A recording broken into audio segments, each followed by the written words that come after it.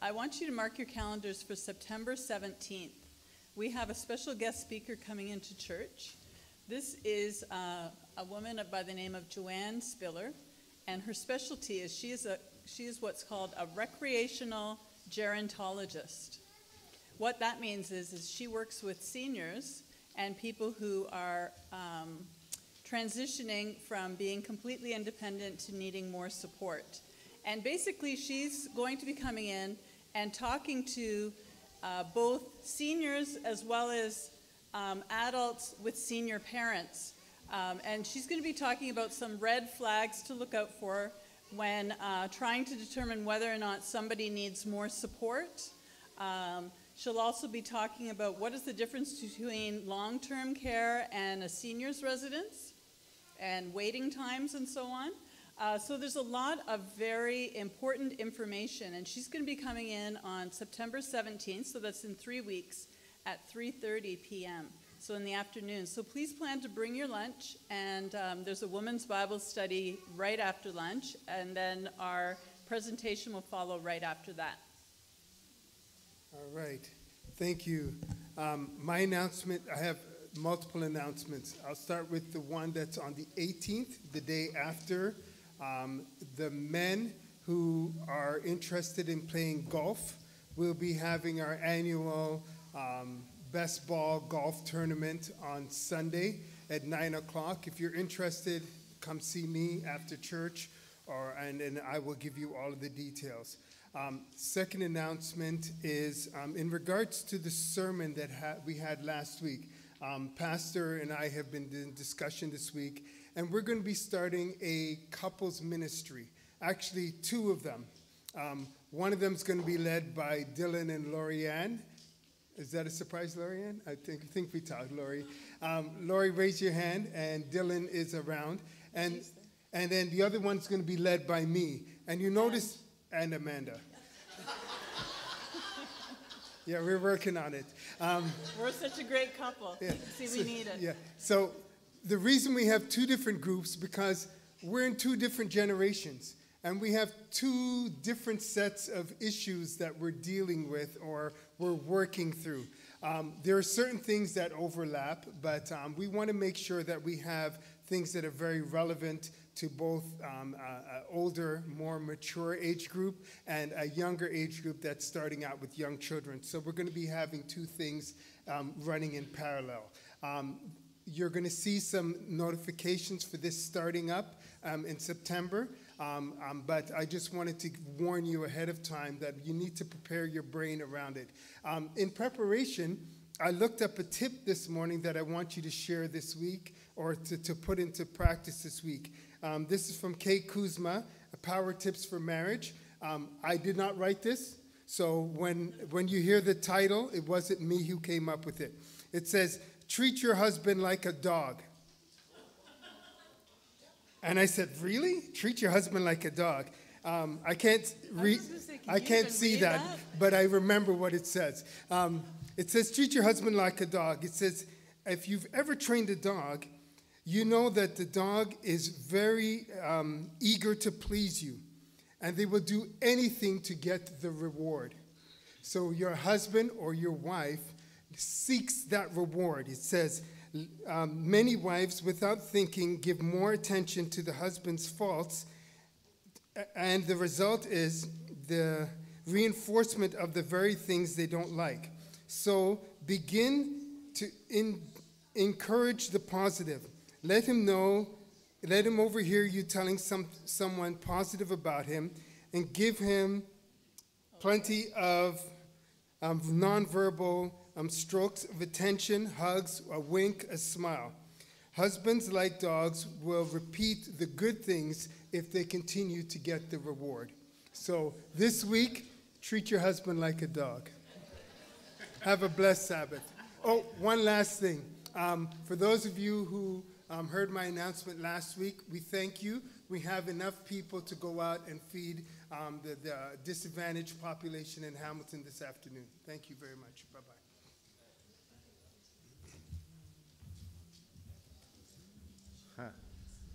Does that mean the leashes come out, Len?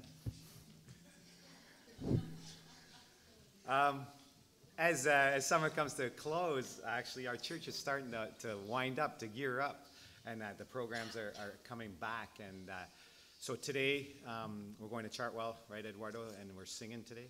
No? Okay. Same weekend. Okay. You missed that one text. Let me clarify. Come September 17th. I think it's the 18th, actually. Yeah, 17th. The Sabbath, we'll be going to Chartwell and singing again to the seniors and that. So if you'd like to know more about that, just talk to Eduardo, and he'll set you up there. But also the Pathfinders will doing their camping weekend that weekend, I do believe, the 17th to 19th. They're going to a park for camping, and so just again, if you haven't yet signed up for that, sign up with the Pathfinder department. Starting September 10th, so that's roughly only 2 Sabbaths away, I think at 2 o'clock. I am not your women's ministry department, just for clarification. But they have asked me to do an announcement for them because they couldn't make it.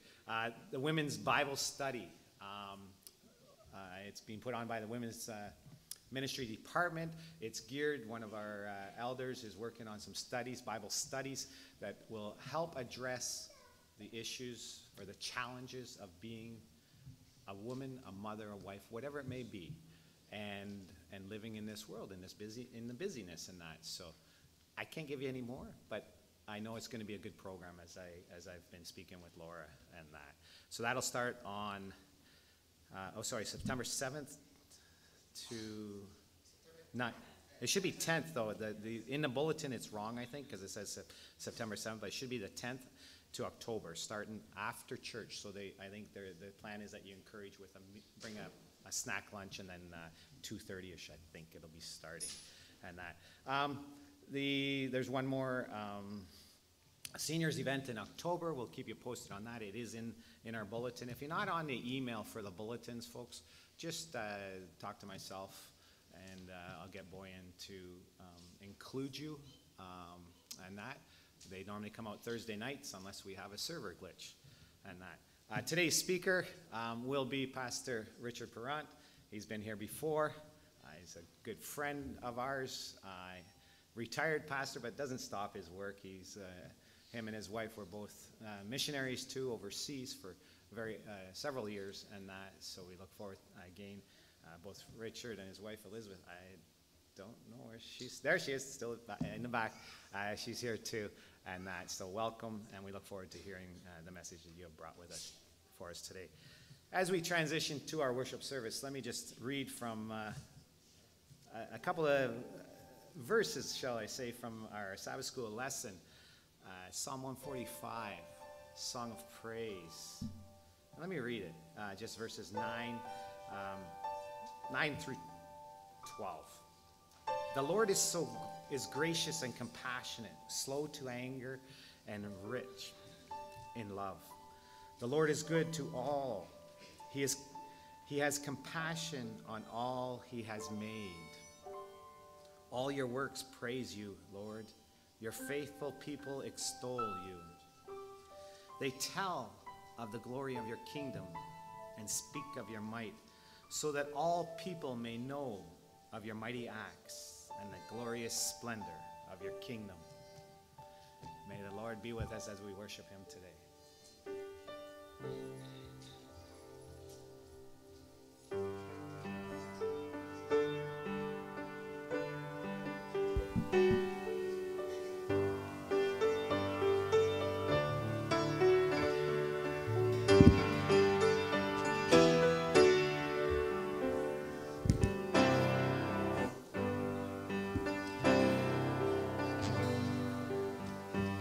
Good morning, church.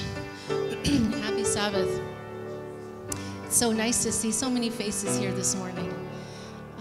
It's an honor for us to be leading out in worship. And so we're just leading. We're inviting you to participate with us. And we'd like to, actually, the musical theme today is about creation and God's worth and his glory. And so we want to kind of focus on a few things. And one is that we're here to celebrate creation and God's greatness in it. We are here also to celebrate gratitude for the things that He has done for us. And we're also here to celebrate love because He loved us first. And we love Him. Because He sacrificed His life for us. He died for us so that we can live. And so that is an amazing thing. I love that amen. Thank you. Can everyone say amen to that? Amen. And so as we say amen, and I heard everyone say amen, if you're able to say amen, you can also sing. Okay, let's join in as we sing God and King.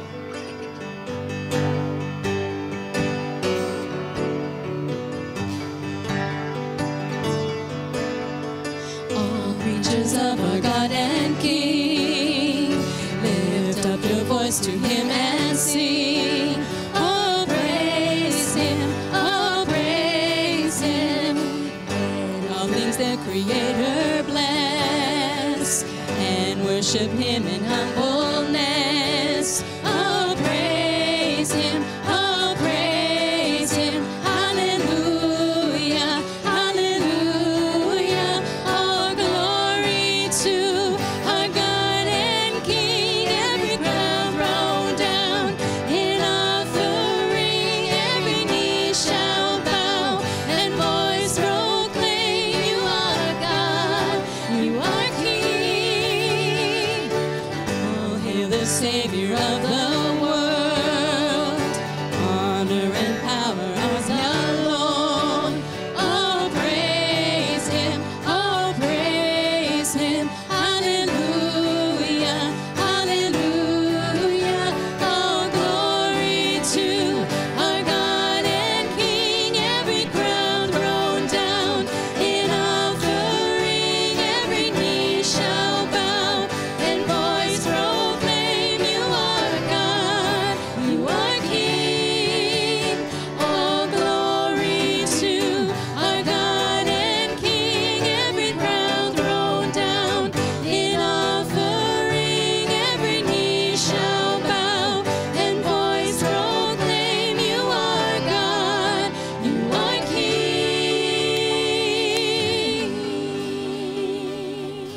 Amen. Amen. Excuse me.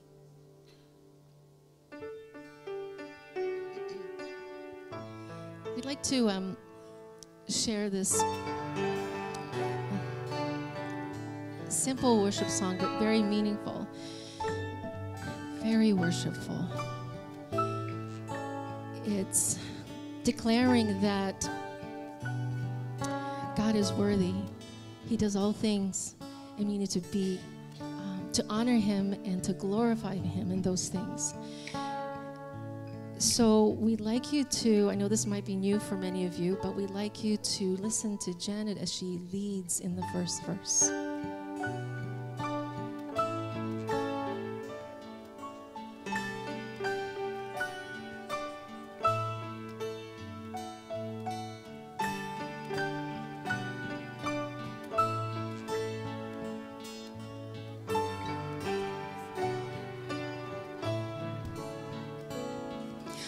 All the saints and angels bow before your throne. All the elders cast their crowns before the Lamb of God and sing. Let's sing that together. All the saints and angels, they bow before your throne. All the elders cast their crowns before the Lamb of God and sing, you're worthy of it all. You're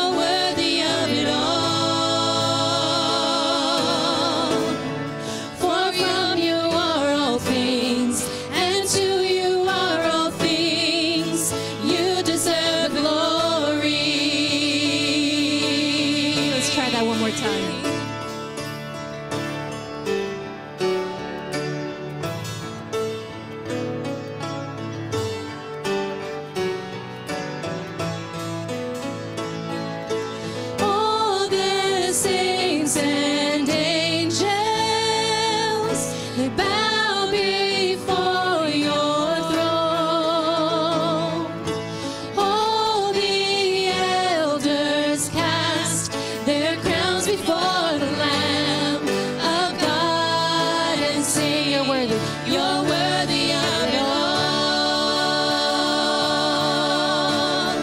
You're worthy of it all. For from you are all things, and to you are all things. You deserve the glory. You're worthy of it all. You're worthy of it all. You're worthy of it all. For from you are all things, and to you are all things. You deserve the glory.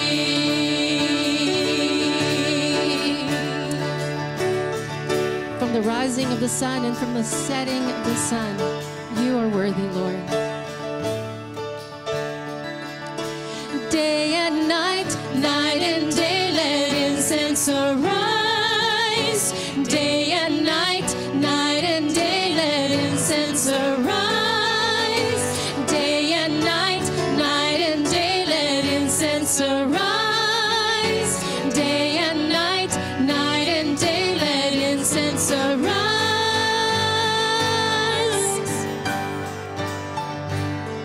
You're worthy of it all. You're worthy of it all. For from you are all things, and to you are all things. You deserve the glory. You're worthy of it all. You're worthy of it all. For from you are all things, and to you are all things. You deserve the glory. We exalt thee. We exalt thee. We exalt thee, O Lord. We exalt thee. We exalt thee. We exalt thee.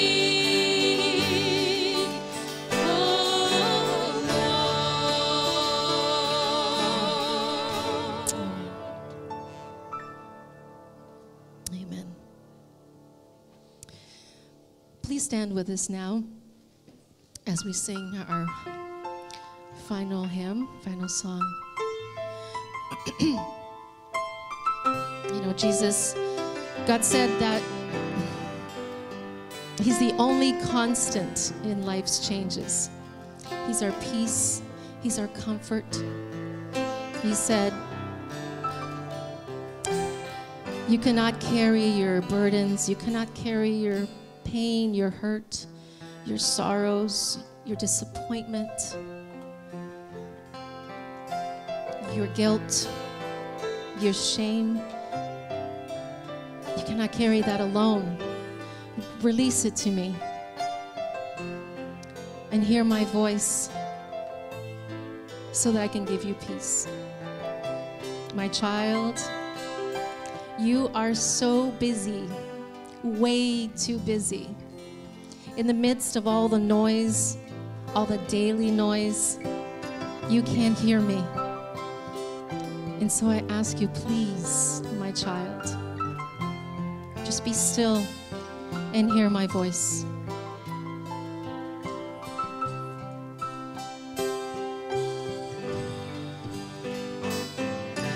Hide me now under your wings and cover me within your mighty hand.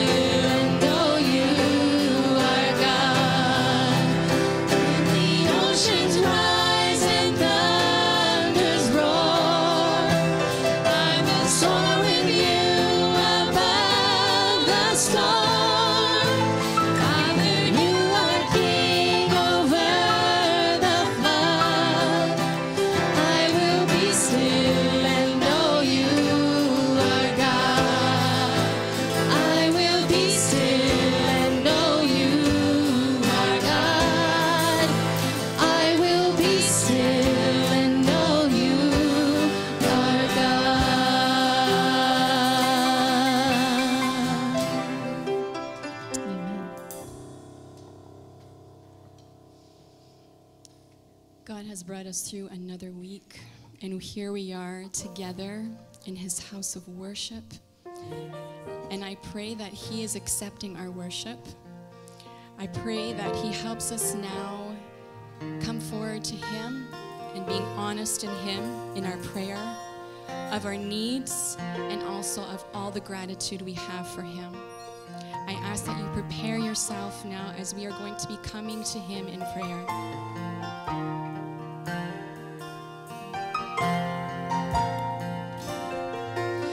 In times of prayer, I find a refuge. My soul is calm. My soul finds peace. To talk with God renews my spirit. I hear his voice. He blesses me. Great is our God, and the things that he has done. His love goes far beyond all limits. Within his arms, I still find peace.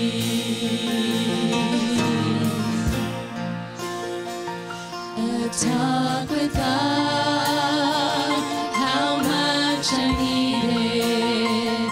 He is the source of all my strength. Without him, there's no direction. He gives me faith with strength to live. Great is our God, and the things that he has done. His love goes far beyond the limits. Within his arms, I still find peace. Within his arms, I still find peace.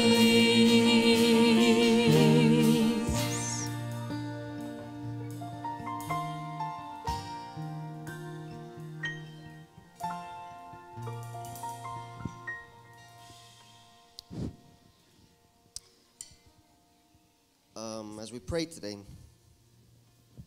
I know we're all going through different things in life, and not to take away anyone's pain or suffering. I just want you to realize it could be a lot worse.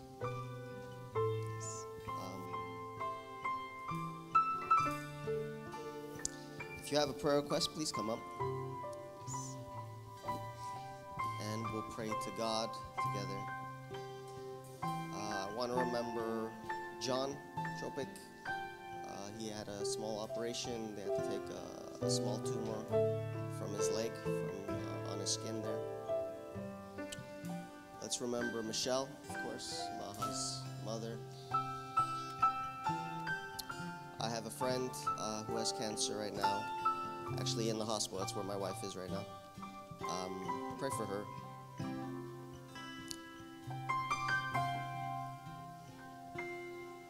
For those that can, let's just kneel down.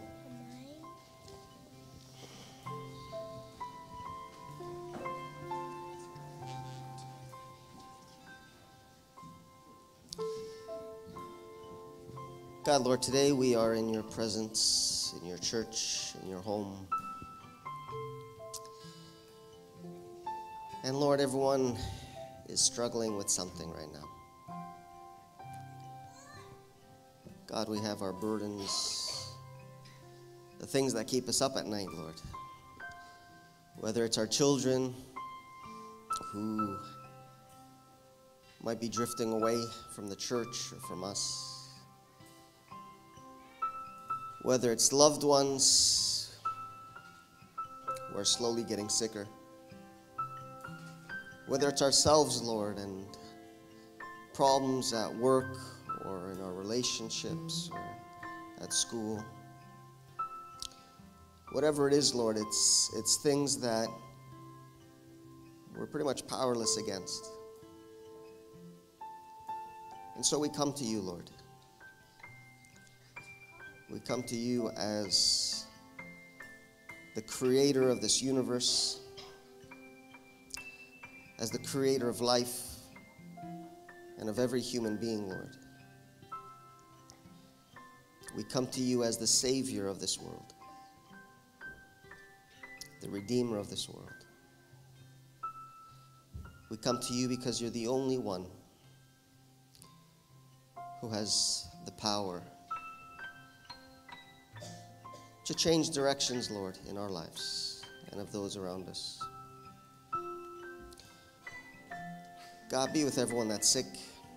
Be with Michelle, Darlene, be with John, and everyone else, Lord, that's also going through treatments, going to hospital. Lord, be with all the youth of our church, from the elder to the smallest ones, Lord. God, they're being raised up in a time of Earth's history, Lord, that is so confusing and so difficult, Lord. So be with them. Be with the parents, be with their friends, and everyone that has influence over their lives, Lord, and guide them in the right direction. Lord, I also want to lift up Irmgard and what she's going through, Lord, in her own personal life.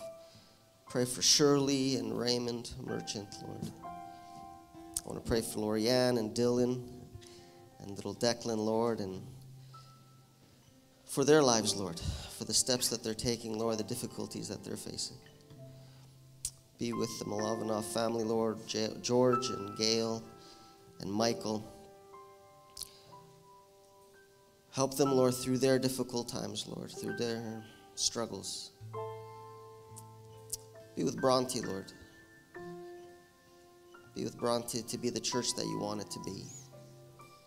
Full of people that you want them to be, Lord, so that we can truly be the lights here. Not just to ourselves, Lord, but outside to the community, to those around us, God. Be with all the different ministries that are going on, Lord, all the outreach that's going on. And just be with us, God, because you're all that we have. But that's enough. So be with us, God. Be with everyone here that's at the front with their own personal prayers, God. I just want to leave everything in your hands. I pray this, God, in your holy name. Amen.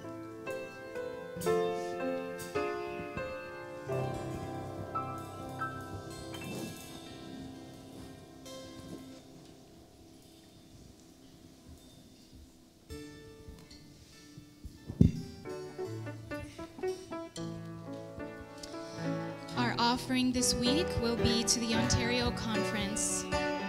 Advance.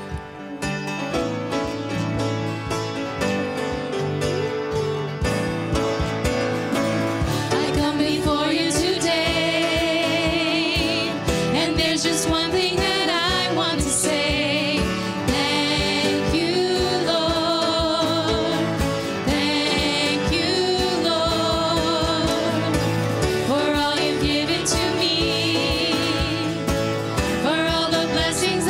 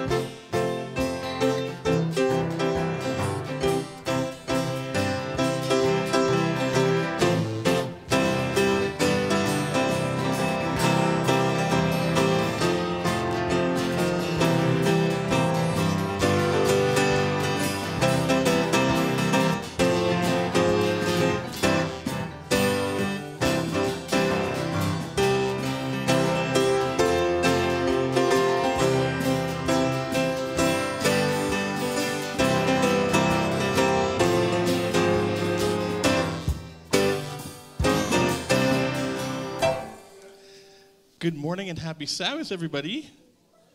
What? I didn't hear anything. Good morning and happy Sabbath, everybody.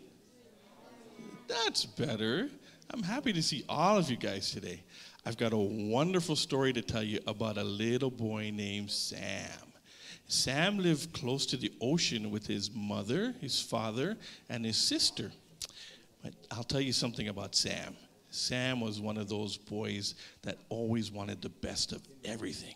He always wanted the biggest and the best of everything. So one day he was with his family and they were by the ocean and they were digging for shells and they found 4 shells and one was bigger than the rest. And Sam said, I want that one. I want the big one. His family said, okay, Sam, here you go, because he always asked for the biggest and the best. Well, when they were going back to the car, they heard the ice cream truck. You guys know what the ice cream truck sounds like? Yeah, we all know that song, and we go running to mommy or daddy, can I buy an ice cream? Well, Sam and his sister did the same thing. And they said, can we get ice creams?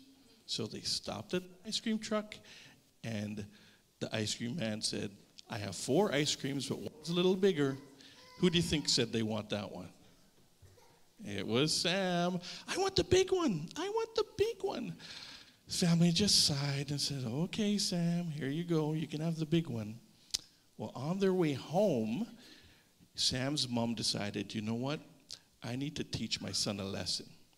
So she told her kids, you can play in the yard until supper's ready. So she went to the kitchen and prepared supper. And then she called everyone to the table. So at the table, there were 4 glasses. One was a little bigger. There were 4 plates of food. One was a little bigger. There were 4 desserts. One was bigger. And there were 4 fruits, and one was bigger. So Mom asked for their help to give out the food. Sam, can you help me put the food out? And Sam said, okay, but I want the bigger glass of juice.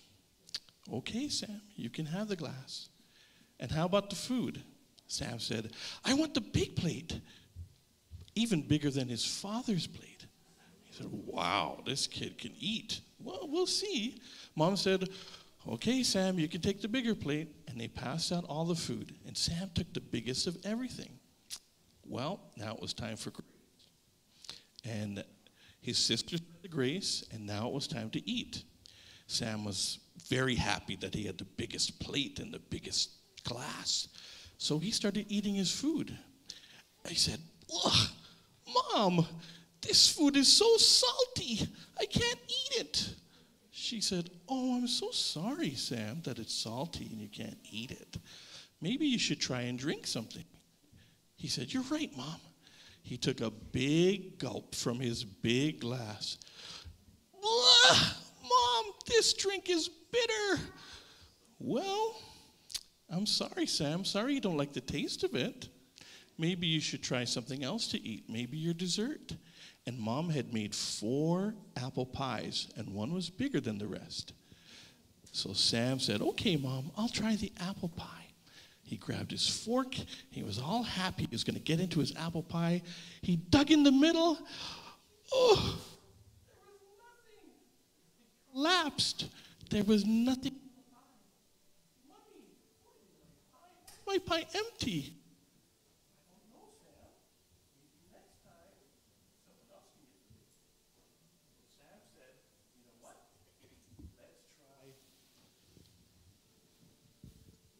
Try the fruit. And there were 4 apples. One was really big and the other were kind of small. Sam said, okay, I'm going to get the last big one.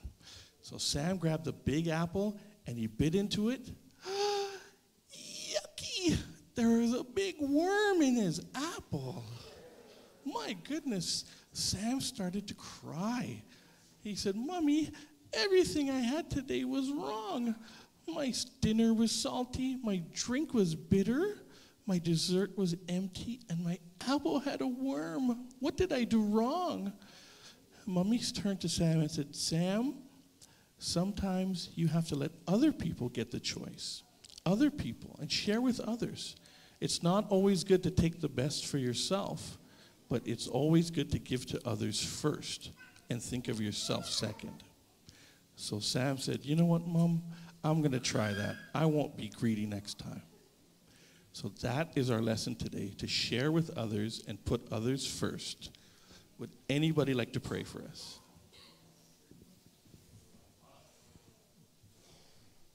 Thank you, Jesus, for the animals. Thank you for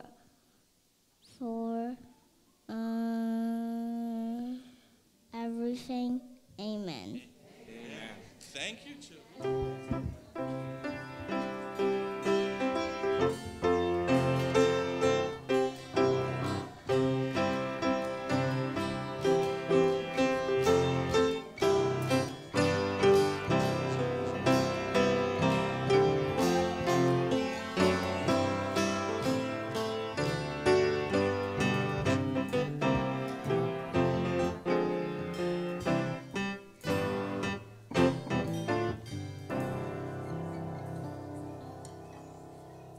Church. Happy Sabbath.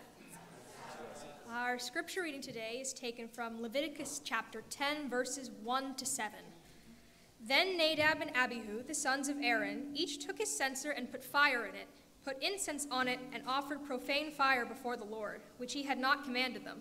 So fire went out from the Lord and devoured them, and they died before the Lord. And Moses said to Aaron, "This is what the Lord spoke, saying, by those who come near me I must be regarded as holy, and before all the people I must be glorified." So Aaron held his peace. Then Moses called Mishael and Elzaphan, the sons of Uzziel, the uncle of Aaron, and said to them, "Come near, carry your brethren from before the sanctuary out of the camp." So they went near and carried them by their tunics out of the camp as Moses had said. And Moses said to Aaron and to Eleazar and to Ithamar his sons, "Do not uncover your heads, nor tear your clothes, lest you die, and wrath come upon all the people. But let your brethren, the whole house of Israel, bewail the burning which the Lord has kindled. You shall not go out from the door of the tabernacle of meeting, lest you die, for the anointing oil of the Lord is upon you." And they did according to the word of Moses. May God add his blessing to the reading of this word.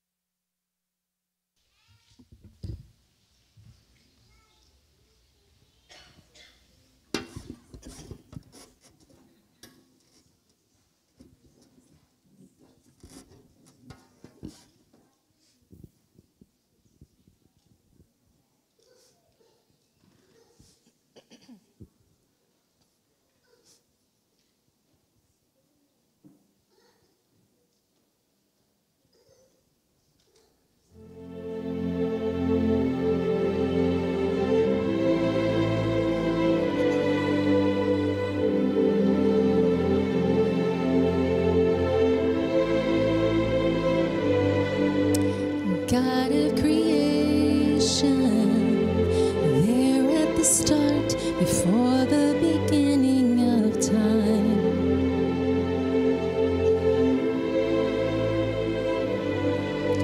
With no point of reference, you spoke to the dark and fleshed out the wonder of light. And as you speak, 100 billion galaxies are born. In the vapor of your breath, the planets fall. If the stars were made to worship, so will I. God of your promise, you don't speak in vain, no syllable empty or void.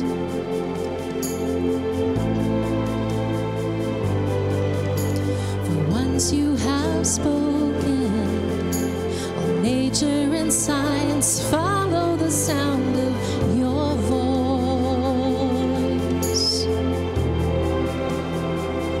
And as you speak, 100 billion creatures catch your breath, obeying in pursuit of what you said. If it all reveals your nature, so will I.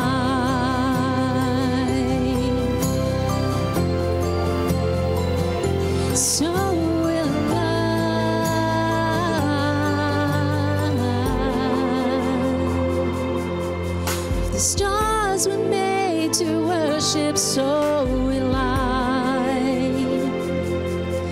If the mountains bow in reverence, so will I. If the oceans roar your greatness, so will I. So will I, so will I. If the wind goes where you send it, so will I. If the rocks cry out in silence, so will I. If the sum of all the breezes still fall dry, so will I. Then we'll sing again 100 billion times.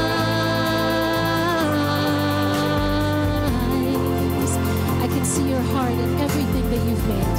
Every painted sky is a canvas of your grace. If creation sings your praises, so will I. God of salvation, chase down my heart through all of my failure and pride.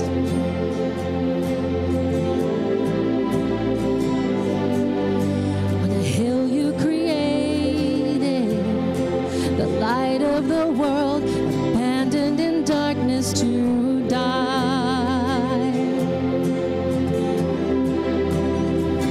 And as you speak, this is my favorite part, 100 billion failures disappear.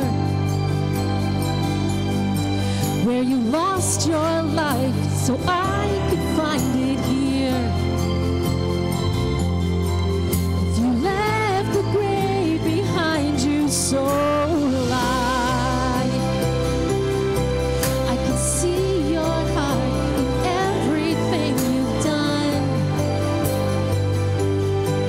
Every part designed in a work of art called love. If you gladly chose surrender, so will I. I can see your heart a billion different ways.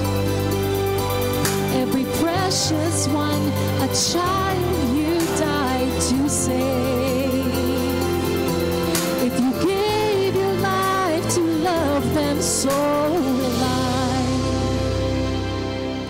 Like you would again 100 billion times. But what measure could amount to your desire? You're the one who never leaves the one behind.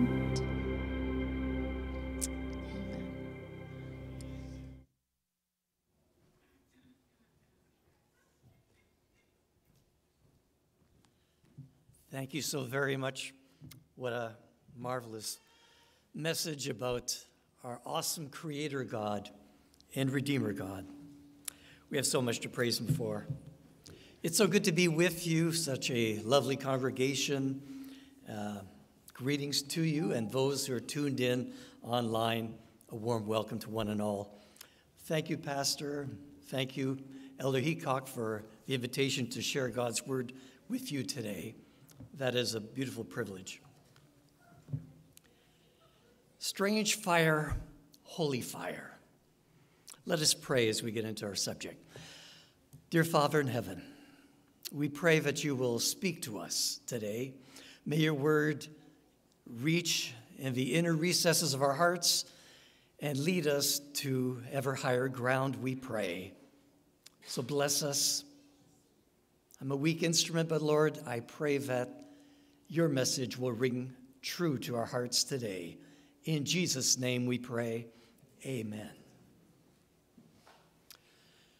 As you know, the children of Israel were wandering through the wilderness, and God wanted to abide with them, so he had them build the sanctuary, which is really a wonderful representation of the plan of salvation. And then, as he would guide them, you'd have that pillar of fire by night or a cloud by day so that they would be sheltered from the burning sun. that pillar of fire would move on. So they would move on, it would stop, they'd stop somewhere, and then they'd set up camp. And then the fire of God would light the brazen altar in the outer court, and that was a holy fire that came down from God. And the priests had been trained that they're to use that sacred fire, bring it in the sanctuary, light the branch, the 7-branch lampstand, light the golden altar of incense.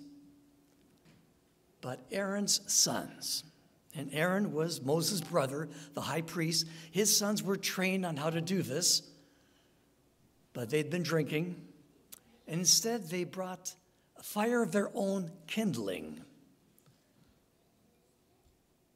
And this is the first DUI you find in the Bible, dancing under the influence.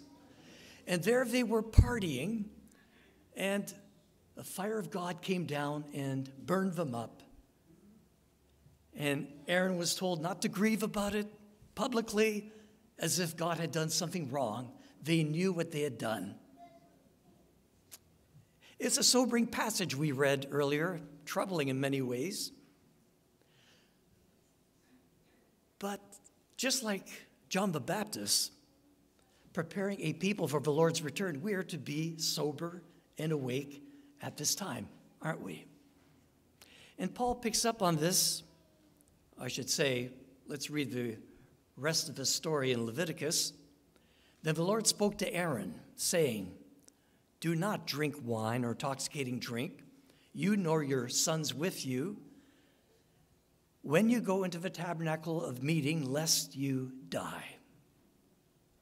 It shall be a statute forever throughout your generations, that you may distinguish between holy and unholy, between unclean and clean, and that you may teach the children of Israel all the statutes which the Lord your God has spoken to them by the mouth of Moses." So Paul picks up on this. He says, "And do not be drunk with wine, in which is dissipation, but be filled with the Spirit." So there's a better option.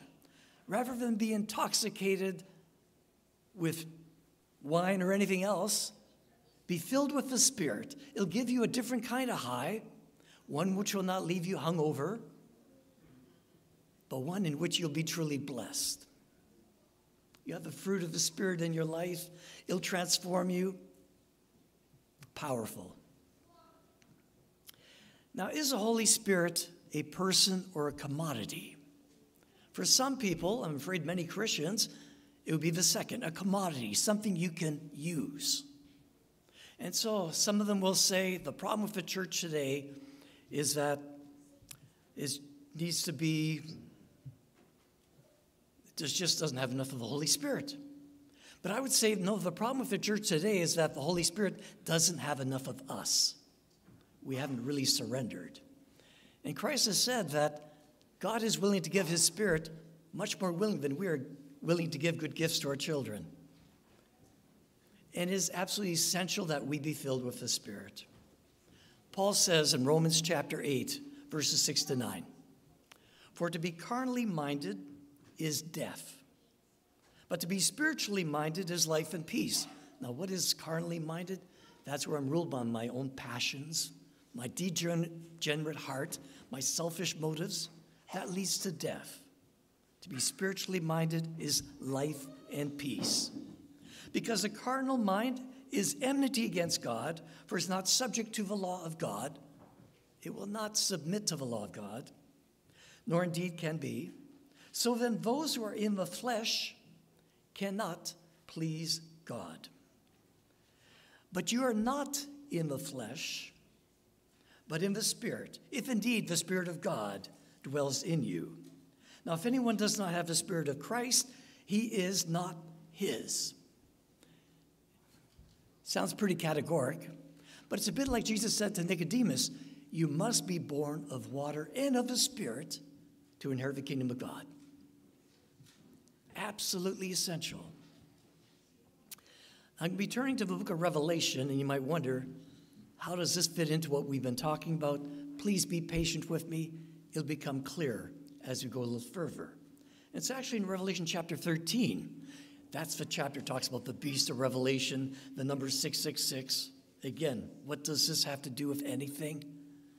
We're going to talk about another beast. In chapter 13, verses 11 to 14. Then I saw another beast coming up out of the earth, and he had 2 horns like a lamb and spoke like a dragon. And he exercises all the authority of the first beast in his presence and causes the earth and those who dwell in it to worship the first beast, whose deadly wound was healed.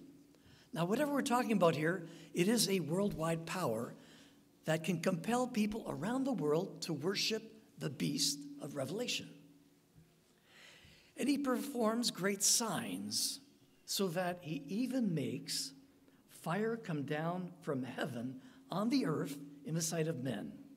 And he deceives those who dwell on the earth by those signs which he was granted to do in the sight of the beast, telling those who dwell on the earth to make an image to the beast who was wounded by the sword and lived. Wow. Makes fire come down from heaven. What is that about? Star Wars? Again, be patient with me. We get our first hint of what this might be about in 1 Kings chapter 18. In verse 19, Elijah says, "Now therefore, send and gather all Israel to me on Mount Carmel, the 450 prophets of Baal and the 400 prophets of Asherah who eat at Jezebel's table." Okay, so bring them all there, 850 pagan prophets, and it's going to be a showdown. 850 against one true prophet of God. And this is going to be a very fair battle, if you can say that. We'll even take it in the domain of Baal, because Baal was known as the god of fire. And if you found statuettes of Baal, usually you would find in the right hand a lightning bolt, because this was a god of fire. And we're going to take it in his domain, in his forte. See if these 850 prophets can get Baal to bring fire down from heaven and light the sacrifice. And they did everything they could to make it happen. They called out to him. They pleaded with him. They danced for him. They cut themselves for him, and nothing happened. They're exhausted. And finally, what happens? Elijah simply prays, and a fire comes down. You know the story. Devours the sacrifice, the rocks, everything. Fire came down from heaven. Interesting. Beast of Revelation 13 comes out of the earth, will bring fire down from heaven. Is this a counterfeit to the true? And then in the New Testament, Acts chapter 2, Pentecost happens. And the Holy Spirit descends upon Jesus' close followers, and there's cloven tongues of fire over each head. Could we expect at the end of time a counterfeit Pentecost? Interesting.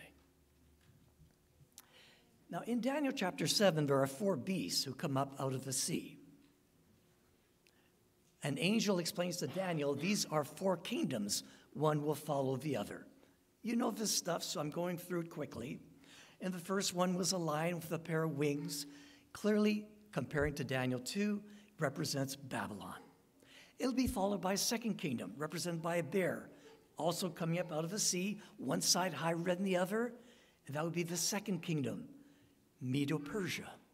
And then comes a third kingdom, described like a leopard with 4 wings, super fast, and 4 heads. And of course, that would be Alexander the Great and the Greeks who defeat the Medes and Persians. Alexander the Great, though quickly dies, not in battle. No one can say exactly what took him. He just died, age 33, and his generals divided the empire into 4 generals. Hence the 4 heads. But then comes the 4th beast. Now, this one might not have looked like Godzilla. We don't know what it looked like. It has 10 horns, iron teeth, devours much flesh. But it too came up out of the sea, like all the others. Teeth of iron, just like the legs of iron, clearly Rome. And then as Daniel 2 shows, feet of iron and clay, disintegration of the Roman Empire, 10 toes just paralleling the 10 horns of this beast, disintegration of the Roman Empire. Interesting. But in Revelation 13, verse 1, John describes seeing a beast coming up out of the sea, having 7 heads, 10 horns, and on his horns 10 crowns, and on his heads a blasphemous name. Now the beast which I saw was like a leopard, and his feet were like the feet of a bear, and his mouth like the mouth of a lion. The dragon gave him his power and his throne and great authority. Interesting. Now, how many heads does this beast have? 7. How many heads did these 4 different beasts in Daniel 7 have altogether? 7. Interesting parallel. And then you talk about the horns. It talks about the leopard body, paws of a bear, mouth of a lion. All of these things are coming directly from Daniel 7, aren't they? So the end-time persecuting beast has elements coming from Babylon, Medo-Persia, Greece, and Rome. And you might wonder, well, what kind of stuff do we have coming from these kingdoms?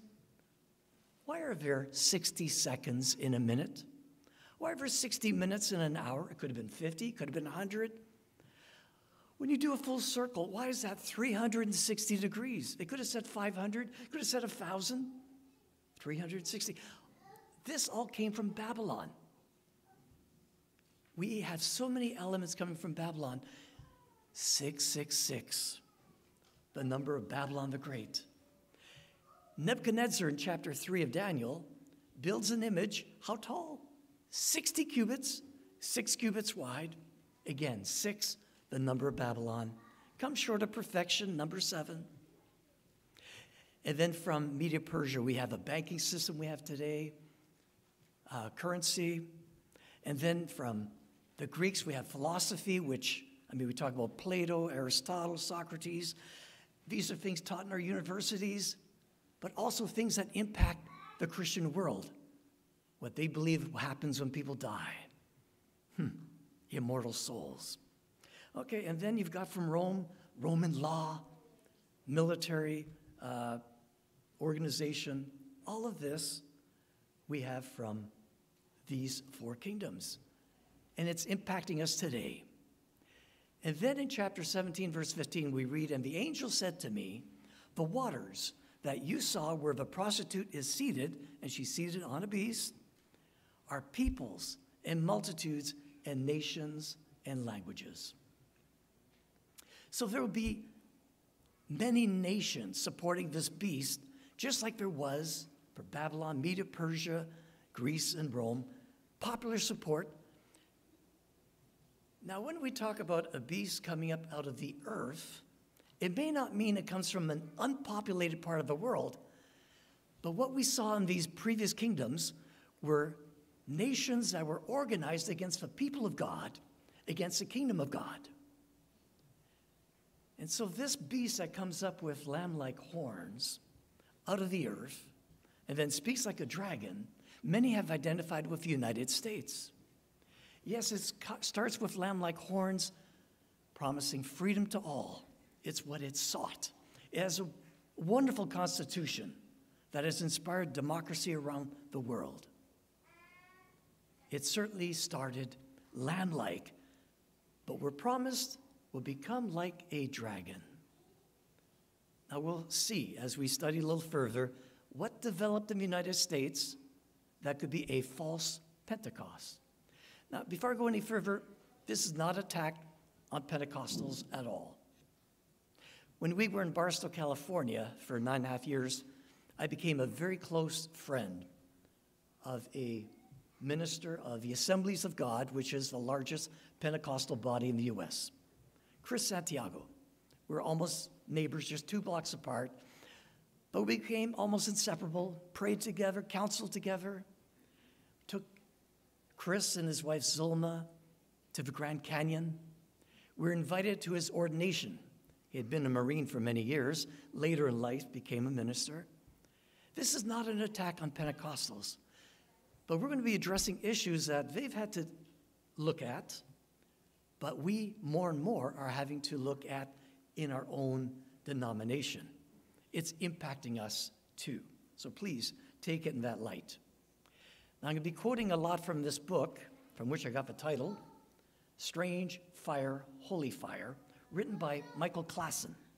On page 44, and he's a Pentecostal, he wrote, Charismatics and Pentecostals trace their origins to January 1, 1901, the first day of the 20th century, when Agnes Osman, who was 30 at the time, became the first person in modern age to speak in tongues. Now, these are Pentecostals telling you that's where it started. Now, if you want to be 100% historically correct, it started about 5 years earlier in 1896, actually in the Carolinas, when a small group started speaking in tongues there. But that didn't continue from that group. It really sparked in 1901 with this Agnes Osman. A student in Charles Parkham's Bethel Bible College in Topeka, Kansas, Agnes Osman reportedly spoke in Chinese for 3 days, unable to communicate in English. So she's not talking some heavenly language. She's talking an earthly language, must have been Mandarin. Frustrated by her inability to converse with her instructor and fellow students, she tried expressing herself in writing, only to scribble in Chinese as well. Now, is this miraculous? Absolutely. Something pretty special happened there. Now, around the very same time, Ellen White had something to say. It's found in Second Selected Messages, page 36. The things you have described as taking place in Indiana back in 1900, she says, the Lord has shown me would take place just before the close of probation. Every uncouth thing will be demonstrated. There will be shouting with drums, music, and dancing. This, she was seeing, coming in a short while. The senses of rational beings will become so confused that they cannot be trusted to make right decisions. And this is called the moving of the Holy Spirit, pure emotionalism. The Holy Spirit never reveals itself in such methods and in such bedlam of noise. This is an invention of Satan to cover up his ingenious methods for making of none effect the pure, sincere, elevating, ennobling, sanctifying truth for this time. Interesting caution, but it's to happen among us. Charles Spurgeon, who lived at the same time, said the time will come when instead of shepherds feeding sheep, they will have clowns entertaining the goats. Interesting way of saying it. But he expected things will degenerate spiritually. Have they? Now, to be historically accurate, spiritual gifts started taking interesting forms earlier. In AD 155, this is another exception. About 100 years after Paul wrote 1 Corinthians, where he talks about spiritual gifts, there was a pagan priest from Phrygia, present-day Turkey, and his name was Montanus. He converted to Christianity. Now that sounds good.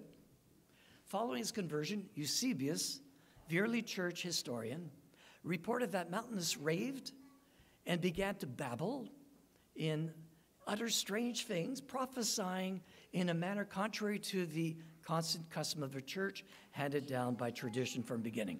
Strange things were happening. He's babbling, prophesying. And Montanus declared a new era of the Holy Spirit with new power, prophetic leadership, and a greater commitment to living holy lives. So 2 women joined Montanus, forming a trinity of prophets who proclaimed that their prophecies superseded the authority of Scripture. That should be a red flag, right? The Bible tells us that prophets are subject to the prophets. That's in 1 Corinthians 14. Whatever people claim to profess from God must be tested by Scripture. Prove all things, Paul says. In fact, he praised the Bereans for testing everything he was preaching to them by the scriptures. Now, we traditionally have been people of a book, but are we inclined to be caught up with some of this emotionalism and to listen to people who are saying things that are not exactly biblical? Remember what happened with Jim Jones. He cast the Bible aside and preached to the people, and they followed him to their death. Over 900 of them, right? Jonestown, Guyana. Tragic. But then closer to home, David Koresh and the Branch Davidians of the Seventh-day Adventist Church. Branch Davidians target Adventists they feel will be responsive to their message. And what happened? Waco, Texas. This summer I read this interesting book, In the Wake of Waco. Now, Texans might tell you Waco stands for We Ain't Coming Out. But anyhow, aside from that, the subtitle, Why Were Adventists Among the Victims? Why were we? Because we, a people of a book, were not proving all things. We're taken in. Have there been abuses of power in the charismatic world? I won't read all the details, but in some mega churches, there's this pastor, and this is a few decades ago, was being paid $750,000 a year. You have to multiply that by 3 or 4 now. And living in a $1.4 million home, that'd be like $4 million home. Gated community, driving luxury vehicles, flying in church-owned jet. And he would channel real estate money to his daughter-in-law, and then more money would go to his third wife and son for business dealings. Decades ago, financial controversies involving charismatic luminaries like Oral Roberts and Jim Baker, Jimmy Swaggart, totally rattled the evangelical world. These people were looked up to. And yet, hypocrisy to the extreme, right? Scandalous living, and how the money was used. Following their footsteps, Richard Roberts, Oral's son, Credo Dollar, and Joyce Meyer have come under scrutiny in recent years. Now, in this book by Klassen, he tells us about Thomas Freeling. He spent 10 years working as a publisher for a charismatic publishing company. And during his tenure, he worked directly with many of the charismatic media personalities we know and love. Now, the amount of money that flows into some of these nonprofit ministries is unbelievable, he comments. Most of the people on Christian television live very opulent lifestyles. He says, I once visited a famous televangelist who ordered room service in his hotel in order to avoid meeting crowds. He ordered multiple items of the most expensive food on the menu, more than he could ever eat, and after he ate his fill, he threw most of it away. Freeling says people in these circles charge all of their everyday expenses to the ministry. So if that meal costs $300 or $400, no big deal. Throw it away. Interesting. One televangelist's wife told me, he says, if I wear an outfit on television just once, I can charge it to the ministry.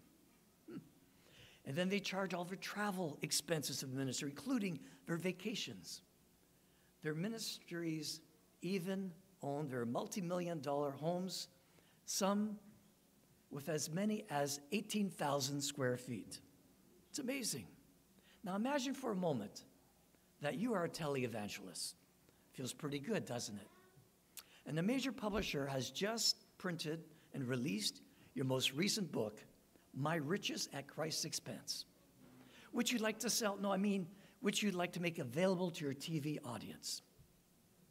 Now, instead of purchasing your book through your ministry, your for-profit business purchases 50,000 copies of a book from the publisher at a 70% discount for a volume.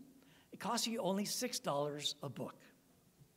And then you turn around and you sell that book for a full retail price of $19.99 to your nonprofit ministry, which is supported by the gifts of local loyal supporters.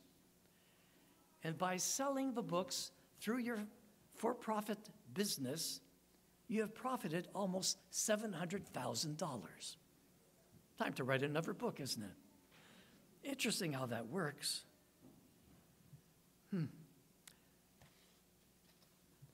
In charismatic circles, spiritual leaders are not to be questioned. Don't ask them questions about how much money they make. A favorite text for them is found in Hebrews 13, and it's verse 17. It says, "Obey those who rule over you, and be submissive, for they watch over your souls, as those who must give account. Let them do so with joy and not with grief, for that would be unprofitable to you." Interesting passage. It's from the Bible, but they're saying, don't you question us? That wouldn't be good. When Paul wrote this, he's talking about a time when people were being locked up in prison for sharing God's love, when people get stoned, left for dead, beaten, whipped. He's saying, don't give them a hard time. He's not talking about these characters. Now, Pentecostalism reaffirmed the gift of prophecy beginning in the 1900s, and by 1980s, independent charismatic churches began establishing the office of prophet. Yes, I've met people in California who'd say, not I'm pastor so, I'm prophet so-and-so. And then later on it became, I'm apostle so-and-so. Interesting titles. Now, J. Lee Grady, the editor of Charisma magazine, which is a charismatic magazine, once traveled to China to interview leaders in the house church movement. Now, one woman told Grady that she oversees 5,000 churches in a rural area. That makes her pretty important. Are you a bishop or an apostle? Grady asked, trying to understand the terms they use. Oh, we do not use titles, she replied. We just call each other brother or sister. Yeah. The truth is, men and women with spiritual authority don't need a title to be used by God. They don't. Jesus said, "Ye are the light of the world. Let your light so shine that men may see your good works and glorify your Father in heaven." You don't need a title to do that. You've been called. You don't even need a church office to do that. You've been given spiritual gifts that you can use for the Master. And then we read in Matthew 20, verses 25 to 28, "But Jesus called them to himself and said, You know that the rulers of the Gentiles lord it over them, and those who are great exercise authority over them, yet it shall not be so among you. But whoever desires to become great among you, let him be your servant. And whoever desires to be first among you, let him be your slave. Just as the Son of Man did not come to be served, but to serve and to give his life a ransom for many." Yes, what an example he's given us.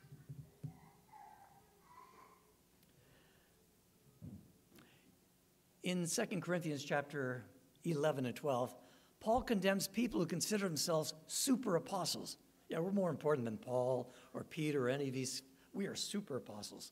And these fellows, as Paul writes, were powerful preachers, and they had great sway over the churches.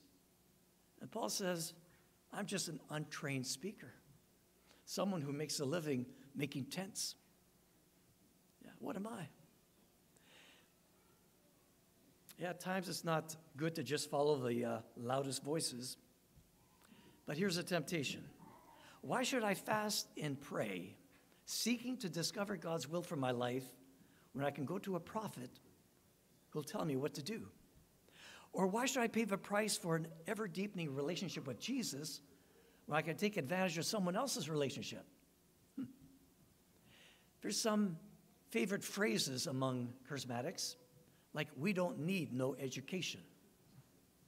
Russ Spittler, that would be Klassen's seminary professor at Fuller Theological Seminary, once lamented to Christianity Today about his experience with his Pentecostal denomination. In the assemblies of God, when we apply annually for credentials, you have to identify your ministry, either pastor, chaplain, missionary, evangelist, or other. For years, I had to check other. I was always an other because a teacher is not highly respected, so it's not even on the list. If the Holy Spirit is teaching you, why would you have any regard for this or that teacher, right? And there's been a traditional contempt for formal education, claiming that knowledge puffs up, but love builds up. Of course, that comes from the Bible. 1 Corinthians 8:1, knowledge puffs up. So education is not good for you. Now, Paul was really addressing the problem of Gnosticism, a belief that salvation can be based on acquiring some hidden knowledge. Come to you, come to me, I'm your guru, and I'll give you the keys to finding salvation.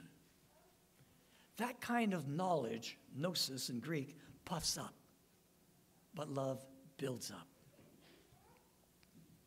So, Paul is not demeaning the importance of a solid biblical education. After all, he was trained to be a Pharisee of Pharisees. But he's putting down this faulty knowledge that promises what it can't deliver, salvation. So there's one of the catchphrases. We don't need no education. A second one, if it's strange, it must be of God. Okay? So if it's really an odd thing, it's got to be God doing this. Now, Smith Wigglesworth would be a great example of this. He was a famous healing evangelist from the first half of the 20th century, early 1900s. He had an unconventional approach to healing because he believed that praying for a sick man was an act of spiritual warfare. He often punched the people who were sick in the afflicted area with his fist, believing he was actually striking the devil. So if you said you had an upset stomach, watch out, it's coming. Right there in the belly. You have a headache? Bang. Your ear. Don't even tell him about your eye, right? He'll just whack it. That's interesting. And holy laughter, which Pentecostals started calling the joy of the Lord or laughing in the Spirit in the early years, and barking like a dog, took charismatics by storm during the Toronto Blessing. It started right next door here. And a year later, the Brownsville Revival introduced us to twitching, jerking, and waving our arms in the air, yelling, "More Lord, more Lord." So these are the kind of things that were going on. And as if to up the ante, gold dust began appearing on foreheads, and worshipers began having gold fillings materialize on some of their teeth. Supernatural stuff, yes. Yeah, so if it's weird, it must be of God. And then there's wild new teachings. Many charismatics have an insatiable appetite for a fresh word, something that no one has ever said before. For example, Christians are little gods. You're not going to find that in the Bible. You're not going to find that ever said in 1800. It's only now that this is being taught. Christians are little gods. And connected to that, another teaching. It would say, our words create. Since God could create, as we heard in that beautiful song, just by speaking it, our words, because we're little gods, can also create. Another teaching, each person of a trinity is composed of another smaller trinity. Again, where did that ever come from? But that's a new teaching. Paul wrote this in Galatians 1, verses 6 to 8. I marvel that you're turning away so soon from him who called you in the grace of Christ to a different gospel, which is not another. It's not really a gospel. But there are some who trouble you and want to pervert the gospel of Christ. But even if we or an angel from heaven preach any other gospel to you than what we have preached to you, let him be accursed. So if it's wild and new, it may not be the thing you should entertain. Here are some favorite catchphrases. Name it and claim it. Believe it and receive it. Confess it and possess it. Blab it and grab it. Klassen goes on. He's talking about the Word of Faith movement, which is a new development now in Pentecostalism. The Word of Faith movement codifies that belief into a principle or law. Charismatics believe that God has the power to heal. I also believe that, don't you? God has the power to heal. But Word of Faith people believe that God wants everyone healed now. Okay, you're to expect it. Charismatics believe that God can multiply back to you the financial gifts you invest into his kingdom. Word of Faith people believe that God will multiply back to you the gifts which you invest into his kingdom. It's bound to happen. Charismatics believe that God can help you get that job over the other 6 applicants. Word of Faith people believe that God will get you that job. And then you overcome sickness by confessing that by Jesus' stripes you are healed.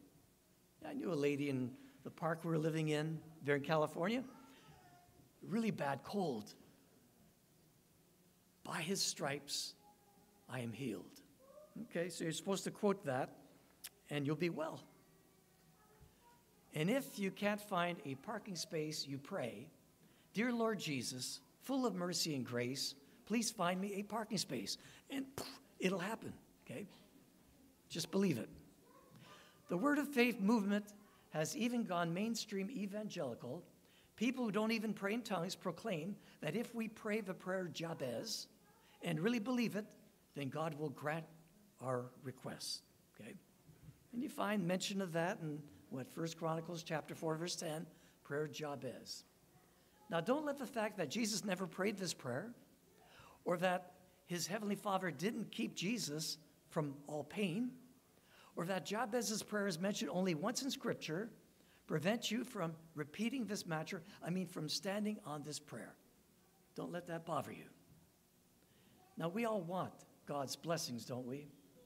Now, most of us might define a blessing as receiving $10 million gift or a new luxury car or getting lots of stuff, elimination of pain.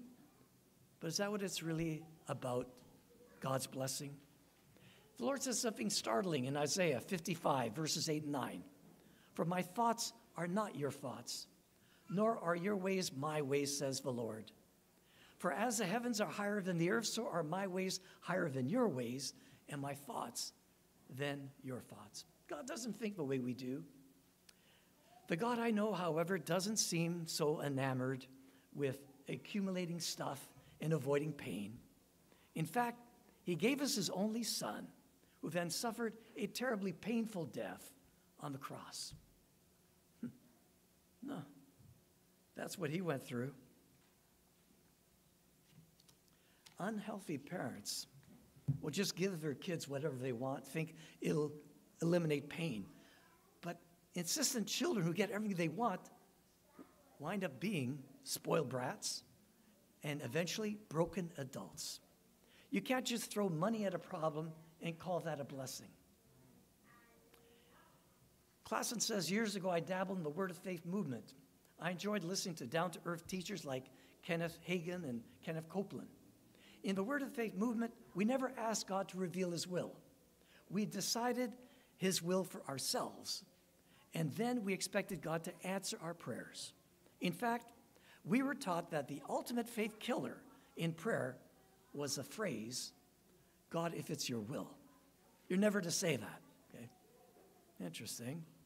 Perhaps we didn't want to know his will because it didn't agree with ours. So we decided to stop asking him and start telling him, or is it that demanding of him what we wanted?" Now, when we went to Andrews University back in the early 80s, just off campus there was an Adventist church, and there was a lady there who was deathly sick of cancer. She had a devoted husband, 2 loving teenage children, and the pastor determined this woman will not die of cancer. And so he rallied people who will agree that we will pray and God will heal. There will be no seeking God's will. And they prayed around this woman, gathered around the family, and they prayed and insisted God heal this woman. And she died. How devastating that would be to those adolescent children wondering, was my faith not strong enough? God didn't heal her? Who are we to insist? Among the divine principles coming from the Word of Faith movement, we have, when you give, God will return to you back tenfold or hundredfold. And what we have what we say, so we must speak our desires into existence. God's word never returns void, so keep on confessing God's word over your situation until he answers your prayer. Now, I'm glad we've been studying about the crucible experience. This is so valid and true because this is very misleading. That you're going to be exempt from every kind of pain and sorrow and grief in this world. Not so. In the beginning, God created the heavens and the earth with a word. Let there be, as in let there be light. Now the Hebrew word for that is haya, let there be. Building on this foundational premise, Word of Faith teachers instruct us that because we are created in the image of God, we create with our words as well. Okay, you just have to speak it. It's going to happen. This is what they're saying. We need to be guarded and careful here. Because we have what we say, we better watch what we say. If we speak negativity, sickness, poverty, or doubt over our lives, we will suffer negativity, sickness, poverty, or doubt in our lives. On the other hand, if we speak positivity, health, wealth, and faith, we'll reap more of the same. Because a tongue has a power of life and death, Proverbs 18:21, it's biblical, we must be careful what we say. Now, when you read carefully the text, you find the Lord is cautioning you, careful of the use of a tongue. A tongue can be bitter. It can really hurt someone, destroy someone, or it can be a great blessing. Careful how you use it. But no, they're using that text, I'll say out of context, to say your tongue has that power to create or destroy. Here's a little reminder of what and what not to say in case you get stuck in an elevator with someone from the Word of Faith movement. You must never say, I think I'm catching a cold. Rather say, I think I'm catching a healing. See, it's all turned around. And don't say, you make me sick, but rather say, you're a blessing to me. Don't ever say, I was just laid off from work, but rather say, God is positioning me for a fulfilling job which pays me more money than I've ever dreamed. Okay? Don't say we're going under, but say we're going over. Okay? Paul wrote, 1 Timothy 6, verses 6 and 9. Now godliness with contentment is great gain. For we brought nothing into this world, and it is certain that we can carry nothing out. And having food and clothing, with these we shall be content. What word is being emphasized here? Content, contentment. But those who desire to be rich fall into temptation and a snare, and into many foolish, harmful lusts, which drown men in destruction and perdition. Word of Faith teachers tell us that we create. Our words create because we're created in God's image. We are God's children, little gods. Blasphemous? I'd say yes. Little or big, a God is a God. Either we are or we aren't. And if we're gods, when we really don't need God's wisdom in making decisions, don't we? I mean, we're gods. And if we're little gods, we really don't need anyone to save us. We really don't need Jesus. If Jesus' disciples were little gods, then they should and will get whatever they want. Yet Jesus taught them to pray, your kingdom come, your will be done. It's part of the Lord's Prayer, right in the heart of it. Remember in the Garden of Eden, Genesis chapter 3. Eve is there by the tree of knowledge of good and evil. She knows she must not eat this fruit, lest we die. And the serpent tells her, "You shall not surely die." Go ahead. It actually says that God knows that the day that you eat of it, your eyes will be open and you're going to become like God, knowing good and evil. That same longing to become like God, we're being taught today in these Word of Faith teachers. Paul wrote this in 2 Timothy 4, verse 20. Erastus stayed in Corinth, but Trophimus I have left in Miletus sick. Now this is Paul, who healed all kinds of people, even raised a young lad from the dead, but he left a co-worker, Miletus, sick. Not Miletus, but Trophimus, sick in Miletus. This is Paul who prayed 3 times, "Lord, if possible, take this thorn out of me, out of my flesh. No, my grace is sufficient." Paul didn't always get what he wanted. He couldn't just heal just anybody. It's as the Lord led and directed. Now, Closet says, when I was a senior in college, I served as a head chaplain in a dorm, around 200 men. Someone asked me to pray for another man in the building whose mother was deathly sick with cancer. I issued a call throughout the dorm for men to pray. Later that night, around 20 men showed up, including the young man whose mother was sick. And we spent the next hour or so in heartfelt prayer. With great fervency, we confessed every scripture we could remember that mentions healing. And we bound the powers of darkness and cursed the cancer. Adam, the young man with the sick mother, sat silently.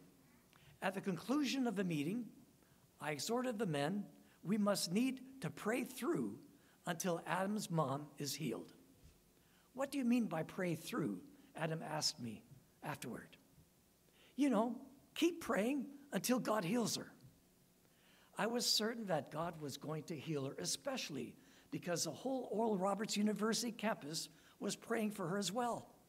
I mean, if God can't work through the corporate prayers of a university founded by a healing evangelist, could he even heal at all?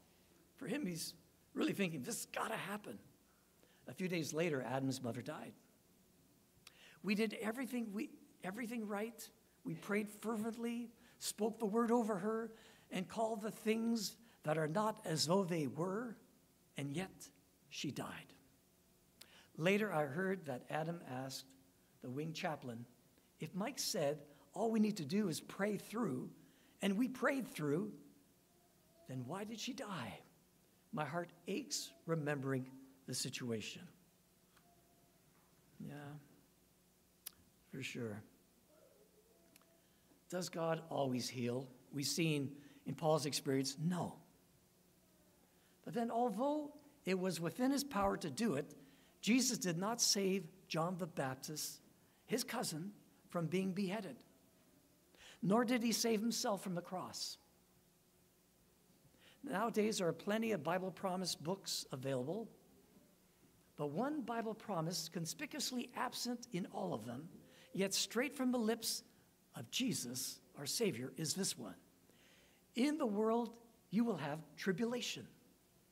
John 16:33. That's a promise. Expect it. If you follow me, you'll have tribulation.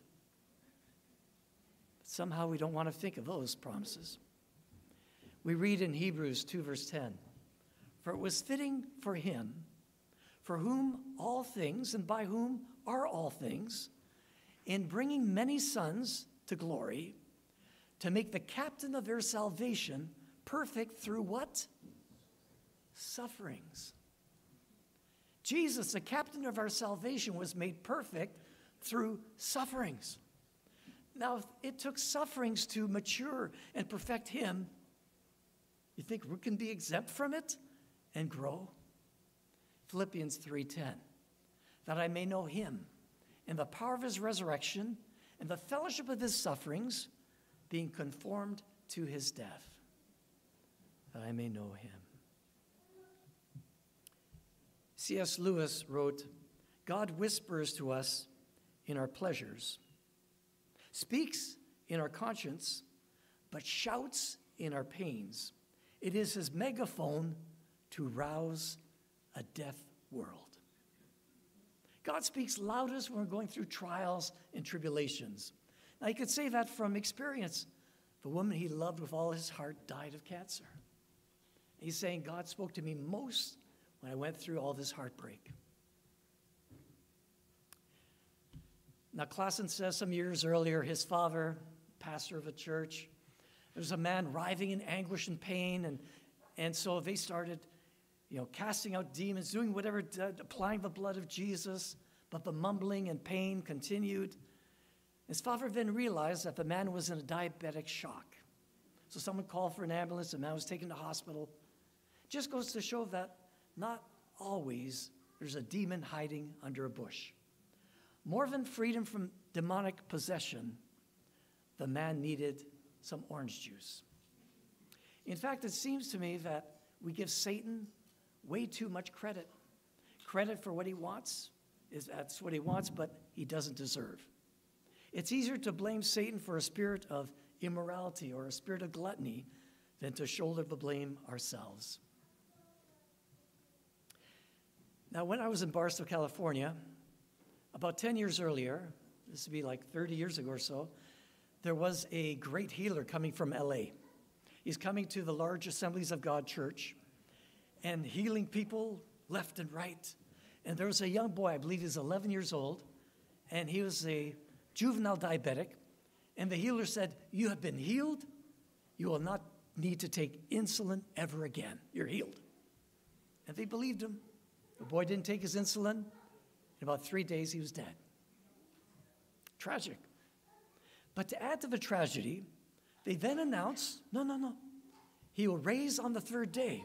So on the day of the funeral, there are all kinds of TV cameras there waiting for a resurrection. It never happened. Never happened. This is crazy. What strange fire looks like. Need to wrap this up. Jesus said in Matthew 24, verse 24, "For false Christs and false prophets will rise and show great signs and wonders to deceive, if possible, even the elect." Watch out. Miracles galore. Paul wrote, "For such are false apostles, deceitful workers, transforming themselves into apostles of Christ. And no wonder, for Satan himself transforms himself into an angel of light." And you can expect he will appear one day, Satan, impersonating Christ, healing people, and many will be deceived because they're not grounded in the word.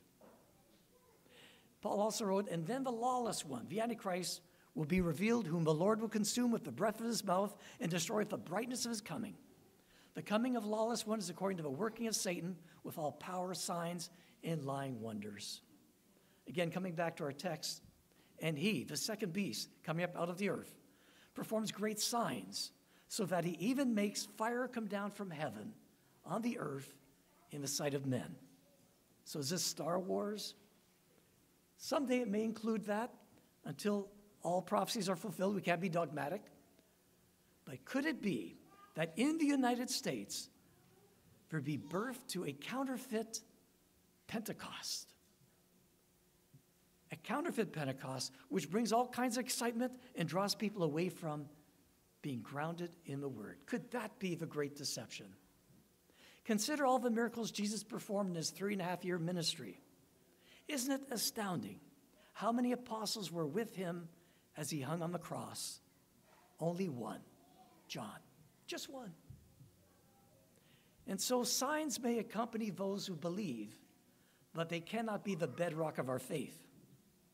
How we need to have a live-in connection with Jesus. Be people of the book and know him personally. It's the only thing that'll carry us through a time of deception such as there never was. If we have that growing relationship with Christ, we'll be able to say like Job, "Though he slay me, yet will I trust in him." Is it your desire to have that kind of powerful living faith that you will trust him no matter what? Yes, say amen if that is your will. May God bless us one and all. Our closing hymn is number 341, To God Be the Glory.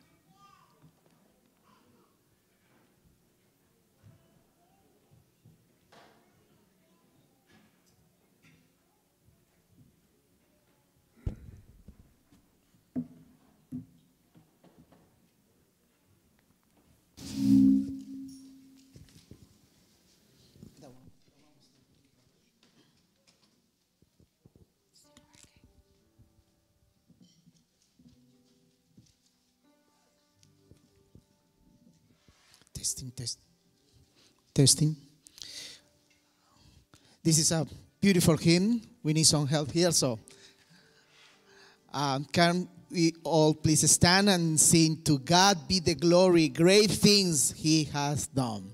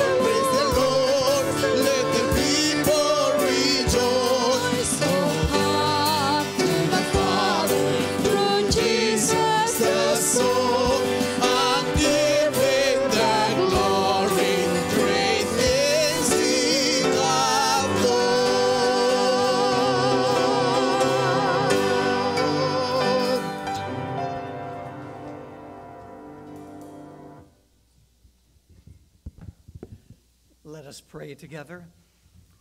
O Father in heaven, Lord, we thank you for your word, such a guiding light. We thank you for your Son who gave his all for us. And indeed, through his stripes we are healed, made whole. And Father, we pray that you will help us to keep leaning on his everlasting arms, trusting him, abiding in him. And Lord, that we'll be sheltered from the great delusions that are expected to come to this world. So keep us, Lord, ever a people of the book who treasure your word and seek to abide in your light. Bless us one and all, we pray, and keep us ever following Christ, our wonderful Savior. In his name we pray, amen.